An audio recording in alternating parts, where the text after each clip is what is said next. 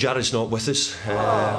He's got an injury and not available to play tomorrow night. That's the update. We're not sure, and I probably wouldn't be giving any dates of any thoughts of when we're going to get him back. I couldn't give that at the moment. I'm getting told we think that when he got the knees, he's twisted and he's probably damaged a little bit of something. They were trying to use the word like what the fast bowlers get when they bowl the ball fast. The sort of the rotation. So the rotation of one of his whatever you want to call it. We think that's where the damage has come.